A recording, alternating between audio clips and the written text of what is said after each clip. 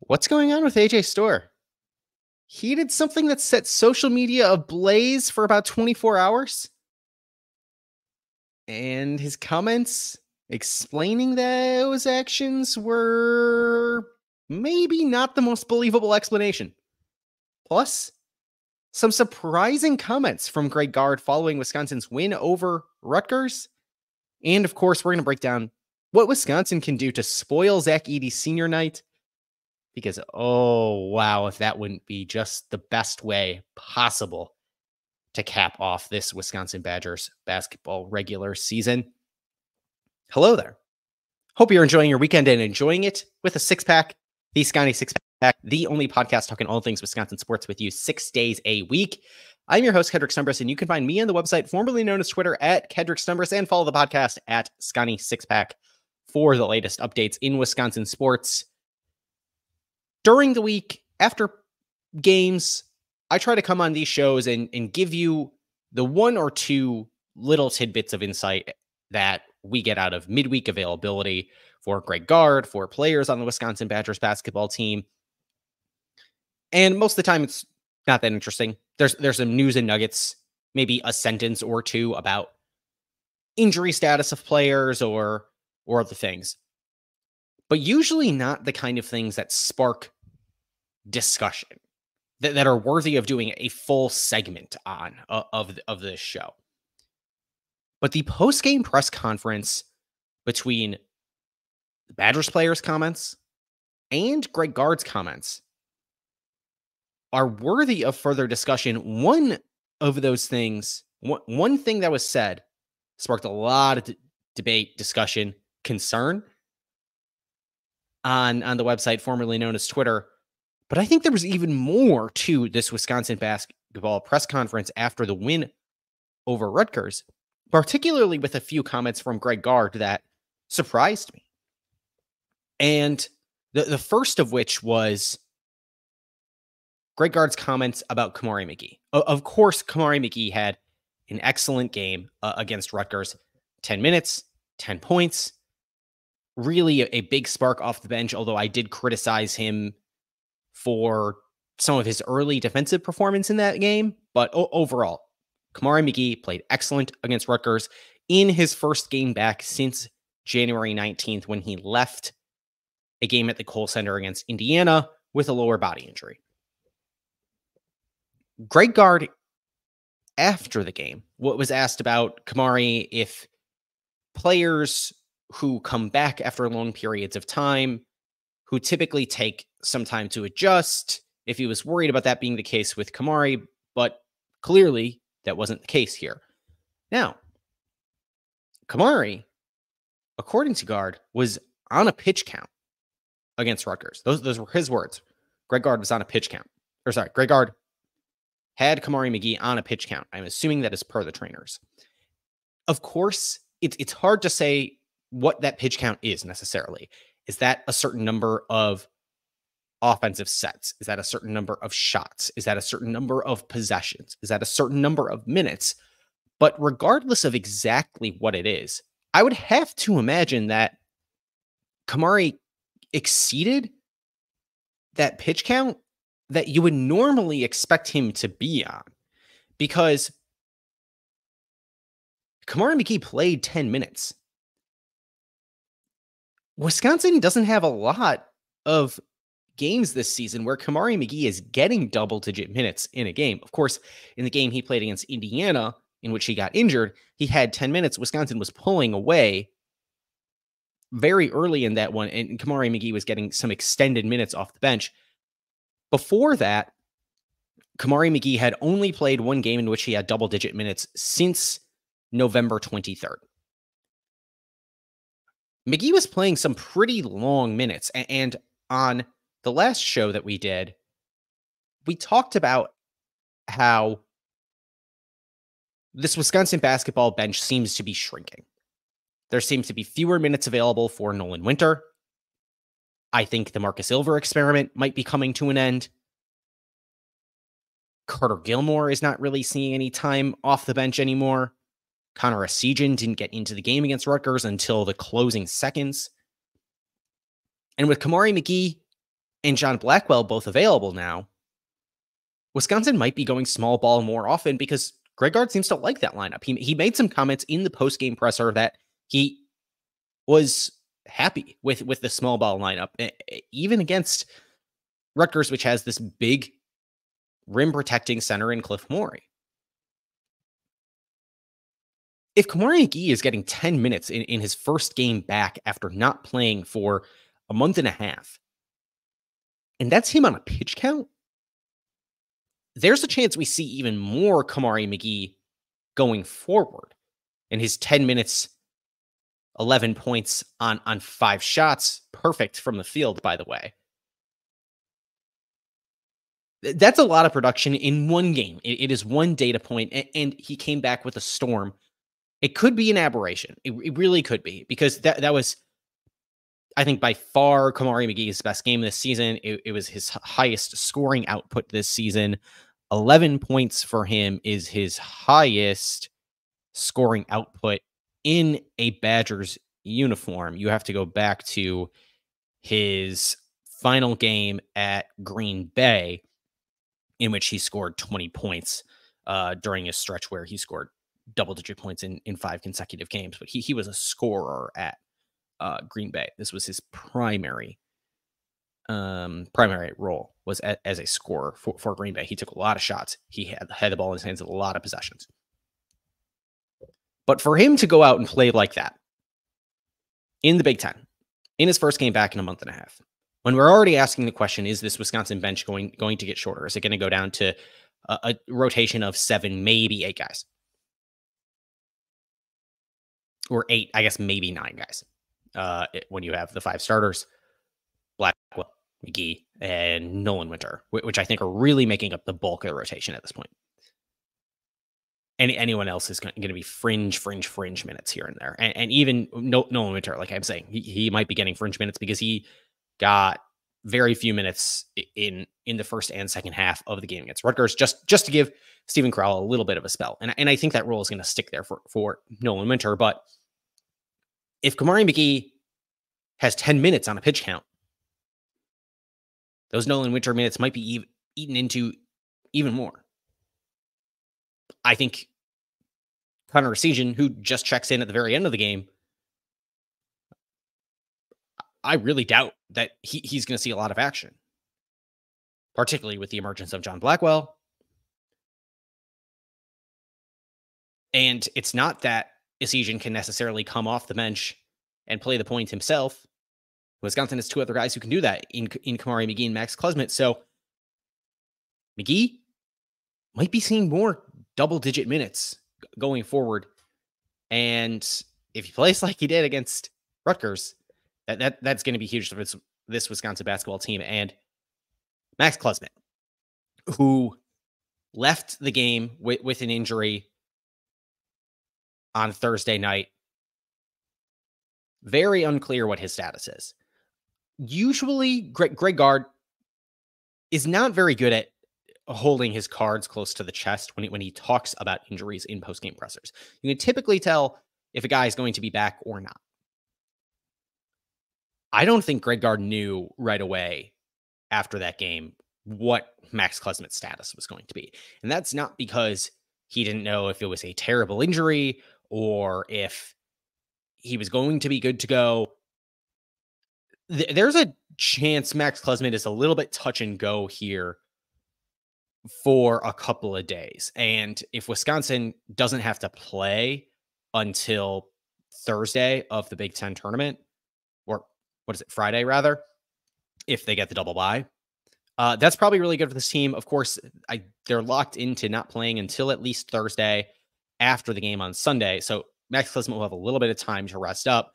But Greg Gard said in his post-game presser that he was told Max Klesmit was ready to check back into the game and then wasn't ready to check back in. He was going back and forth a little bit, riding the bike on the sideline, trying to run a little bit in the tunnel. Said Max Klesmit felt a little bit sore, but didn't want to push for him to get in when Wisconsin was comfortably up against Rutgers. I don't know what Max Klesmit's status for the game against Purdue on Sunday is going to be. I have absolutely no idea. I am going to guess that when the availability report comes out on Sunday morning, Max Klesmit is going to be officially listed as questionable. That is my guess. And from there, I'm not sure. If he is at least listed as questionable, he'll give it a full-throated effort to give it a go, of course, in warmups. And my inclination is to say that if he's listed as questionable, he will likely end up playing. But that is just an inclination. It is not informed by anything. It is merely a guess. And the last time I guessed about injury stuff on this show, I guessed Kamari McGee was not going to play on Thursday night, and that was wrong. So hopefully I'm not wrong again. But Max Klesmit questionable. I think that's going to be the case on Sunday. Whether or not he plays, completely up in the air. And then not great Gard's comments. But the comments of the players, one really interesting tidbit. And I didn't see this on the broadcast. I don't know if it was shown on the broadcast. Maybe social media was buzzing thanks to some folks in the arena. But Jim Polzine of the Wisconsin State Journal asked AJ Storr after the game about him kissing the floor of the Kohl Center court as Storr walked off. Tyler Wall, of course, kissed the Big Motion W logo at half court as he checked out for the final time on his senior night inside the Kohl Center. I didn't see another broadcast, but apparently AJ Storr did the same. AJ Storr said it was senior night for Tyler Wall, his last game here. So did it all for T-Wall. Special night for him. His last game. There's a lot of rampant speculation about what this means for AJ Storr. And he is a fringy NBA draft guy right now. A fringy second-round pick. Not a lock to get drafted. Not a lock not to get drafted. Those kind of guys are sticking around in college basketball longer than ever over the last decade. Because due to players being able to secure endorsement deals and through those NIL payments, they are extremely valuable in college basketball. They can be enticed to come back to college basketball where their earning potential is usually higher than what it would be in the NBA G League, being a fringe NBA roster guy.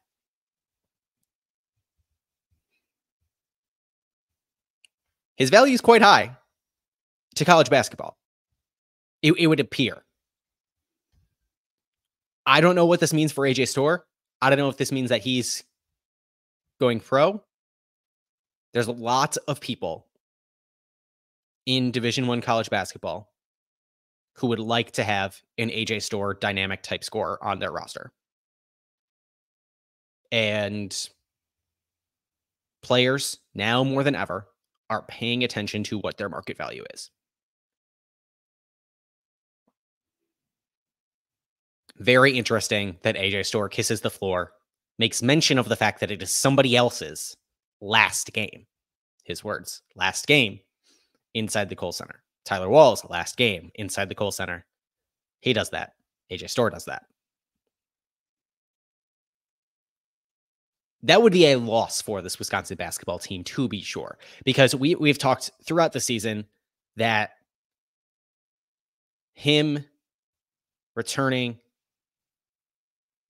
all other starters but Tyler Wall returning, John Blackwell returning, Kamari McGee returning, Nolan Winter returning after a year in the weight room, Gussie Yalden returning after his redshirt year. You bring in Daniel Freitag as another backup guard. Maybe you get Connor Essegian to return. I doubt it. That would be a roster returning so much production. And yes, this roster this year returned so much production, and things have gone off the rails a little bit. But if you are able to return all of that, have some young guys get in the weight room, get some more experience, it would be very big for this team. And if that team brings all that experience back, except for its most dynamic scorer, all that experience might be for nothing. That would be really hard. It is harder than ever to keep your college basketball roster together. And some of you might be screaming, well, AJ Storr can't leave unless he goes pro. Otherwise, he has to sit out a year. There are currently no transfer restrictions. Temporary injunctions, temporary restraining orders are in effect on all rules preventing movement of players, essentially. Multiple time transfers are A-okay right now. This college basketball offseason is going to be complete free agency. So get ready. It's going to be bonkers. Already is going to be bonkers. I think Indiana's losing its entire roster.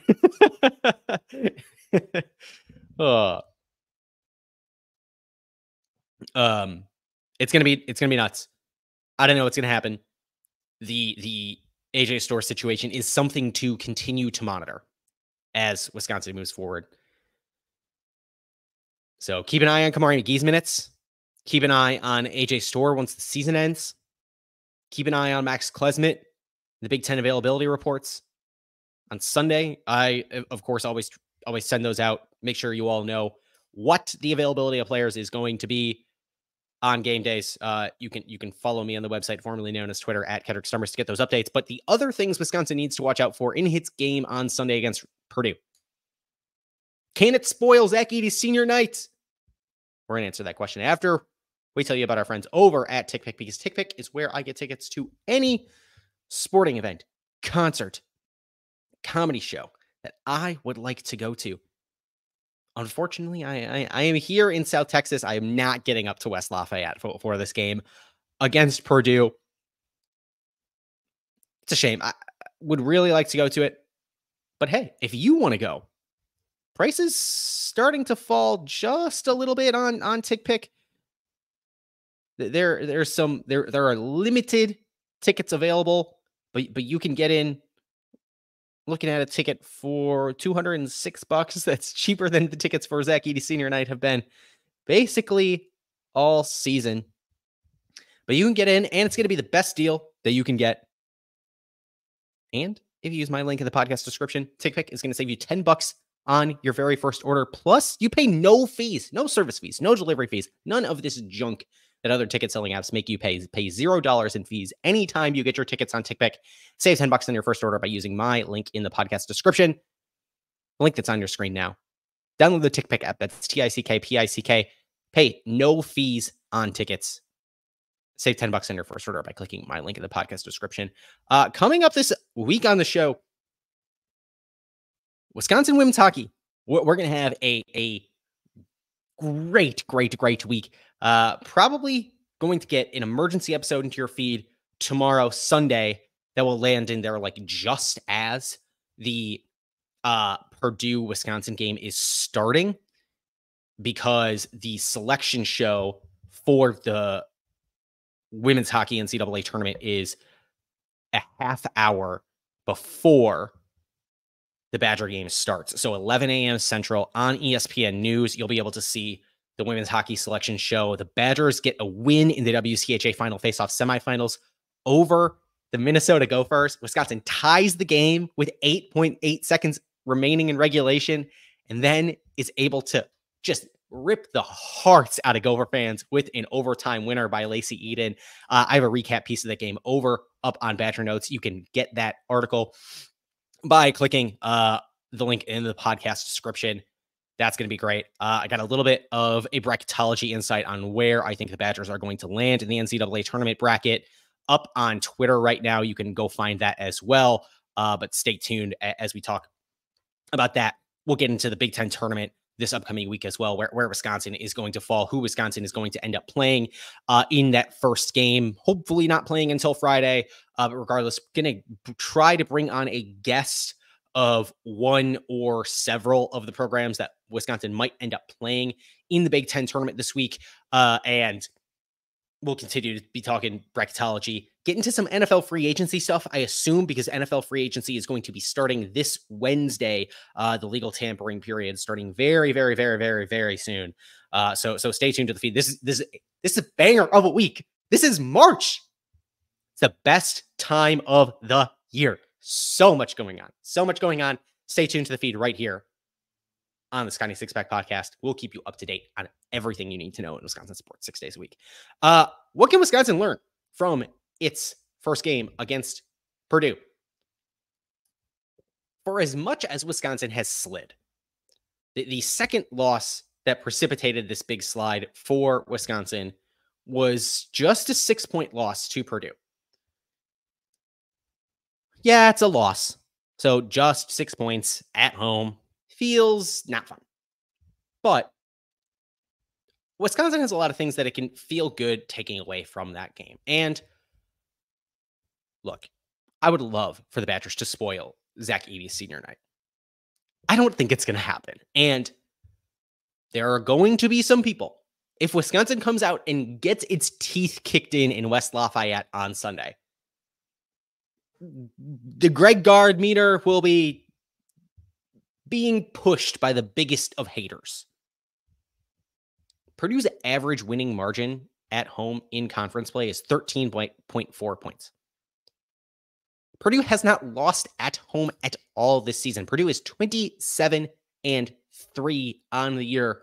All three of those losses coming on the road in Big Ten play. Yeah, Purdue hasn't just not lost at home this year, have not lost a neutral site game after they ran through the Maui tournament. Did not lose a neutral site game against Alabama as well in non-conference play outside of that holiday MTE. Purdue is a really, really, really dang good team. And if Wisconsin loses this game by double digits, probably just chalking it up to say, all right, yep, fair enough. Because I think Purdue is most likely going to be the number one overall seed in the NCAA tournament. That might come down to who ends up winning the Big 12 tournament. If Houston wins through, I could see Houston getting that. If UConn runs through the Big East, they could get the number one overall seed. The selection committee seems to have a little bit of bias in terms of awarding that number one overall seed, some recency bias to how those teams in contention for it fare in their conference tournaments. Because like last year, I thought Kansas pretty clearly should have gotten it with all their quad one wins, all their quad one, quad two wins. That didn't happen. But they gave it to Houston after Houston won the American. And Kansas fell in the Big 12 championship game. Sorry, my Jayhawks coming out a little bit here. So I don't necessarily think Purdue locks up the number one overall seed with a win over Wisconsin, but it's going to be pretty dang close. And losing by double digits on the back-to-back National Player of the Year senior night on the road is not a disastrous loss. So, Greg Gard haters, try to keep it together. I've given you some juicy red meat over the last couple of weeks here, showing that I have some sympathy for you. But this is just not the time to do it.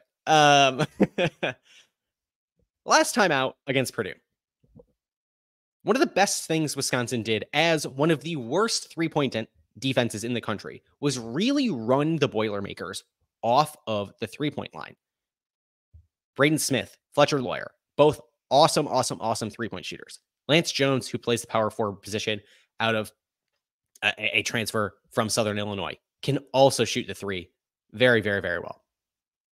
Wisconsin only let Purdue, which has the second highest three-point shooting percentage in the country, make 3 of 11 three-point attempts at the Kohl Center.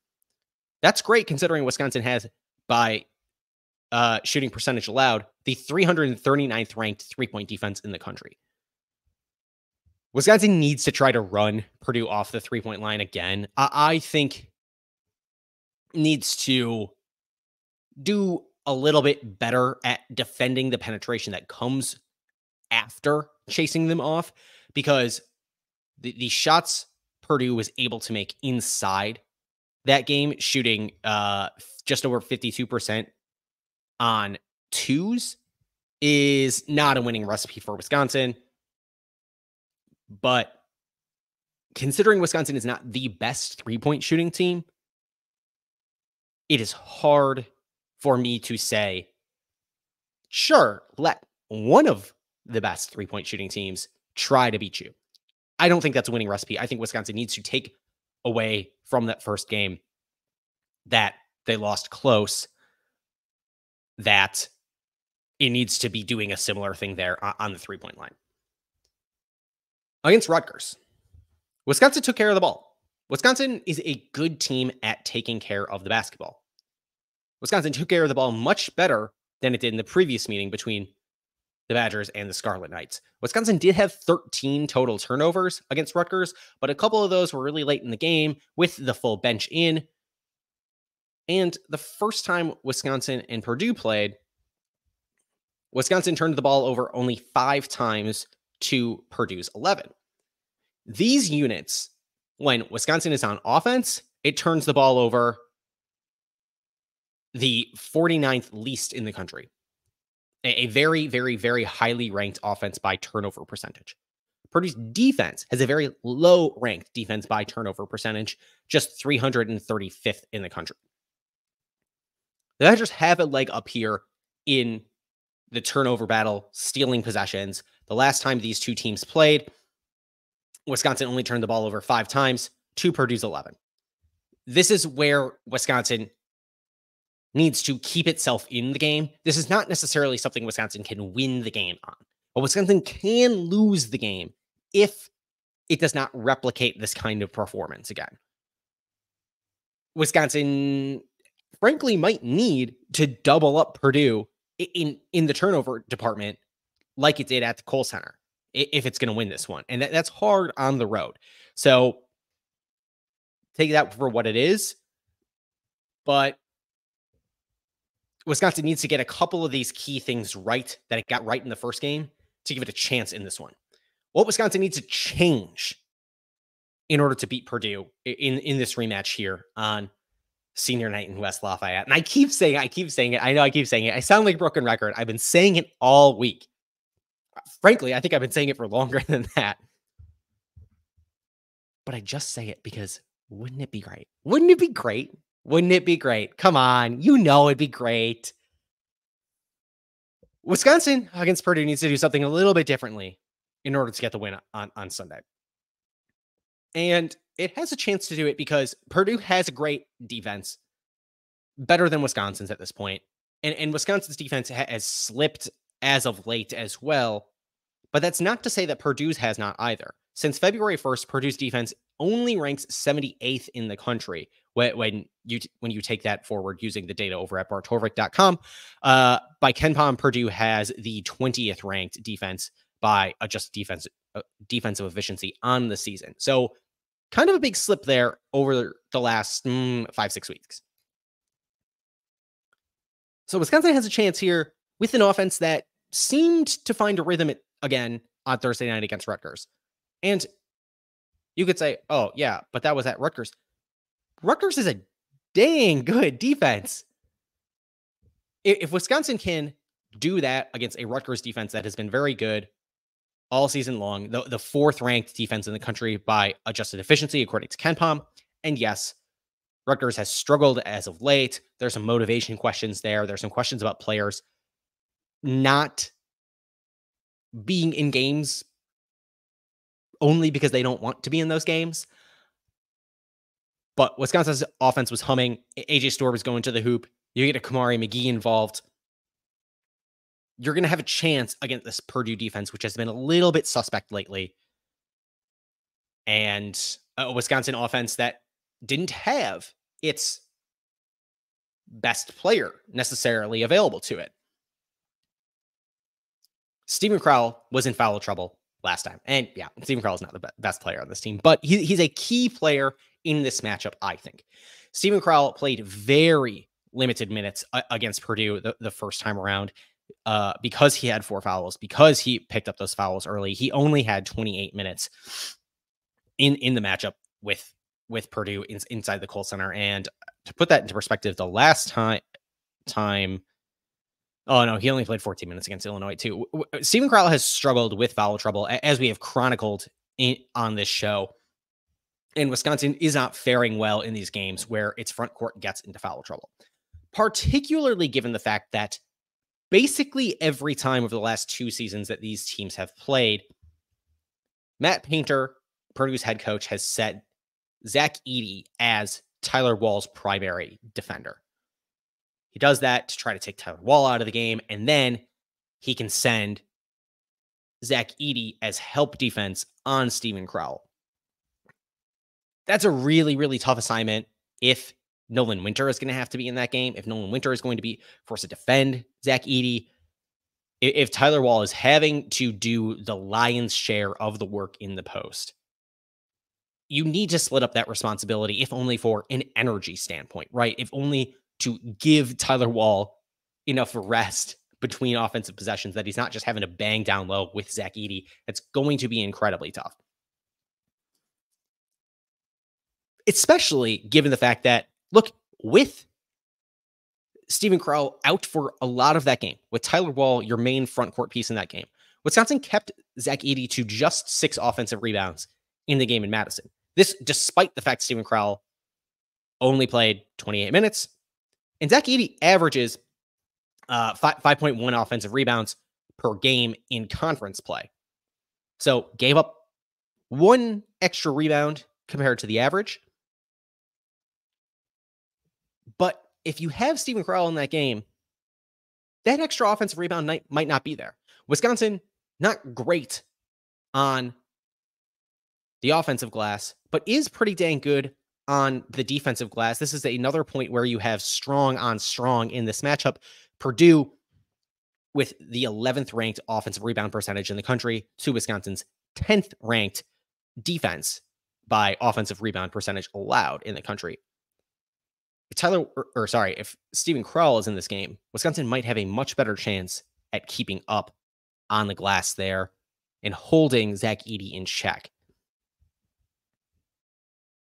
I think it'd go a really big way in this game if you are able to take Steven Crowell and get him alone with Lance Jones down low in the paint, in the post. It could be a big deal. A big deal. Take Tyler Wall, who is being primarily defended by Zach Edey. Make him a threat with some high-low action out on the perimeter. Draw Zach Edey out. And Zach Edey has improved on the perimeter over the last couple of years. But if you take away the threat of the Zach Edey double coming over to Steven Crowell, that's going to be huge for this Wisconsin offense that so often needs to play through Steven Crowell. Greg Gard in his postgame presser against Rutgers said they need to attack through Steven Crowell. He needs to attack the rim, and Steven Crowell played incredibly well against Rutgers, against a big rim protecting center in Cliff Amore. If Steven Crowell can do that against Cliff Amore, he can show up and do it against Zach Edey as well. Those are both guys who have similar skill sets in rim protection. And frankly, from just a defensive standpoint, Cliff Amore is a better rim protector than Zach Edey is. Zach Edey clearly better on the offensive end, but Cliff Amore might be a little bit better defensively. And Steven Crowell had 6 offensive rebounds in that game. Yeah, I think 4 of them were on 1 possession, but do that. Let Steven Crowell try to dominate the paint against Lance Jones. Get some outside action stuff moving for Tyler Wall early to make those perimeter ball screens, high ball screens. Get him doing some stuff in the pick and roll up top. Maybe try to open some stuff up for Steven Crowell in a baseline cut. Meanwhile, you could have something going there. And if Tyler Wall gets going with some actions near the perimeter early, you creep Zach Edey out further and further and further. might really open some stuff for Steven Crowell down low and might be the missing piece for what Wisconsin needs to do in this game in order to get the big win on Zach Edey senior night in West Lafayette. That's going to do it for today's episode of the Scotty Six Pack Podcast. Thank you for listening. While you're here, leave a nice review, 5 stars, kind comments on your podcast platform of choice, whether that be Spotify, Apple, or anywhere else. You can also watch us on YouTube, youtube.com/@Scotty6Pack. And while you're there, smash the subscribe button, hit the like button, and hit the bell so you get notified as soon as we put new episodes into your feed. Until we talk to you probably tomorrow with a bracket reveal on Wisconsin.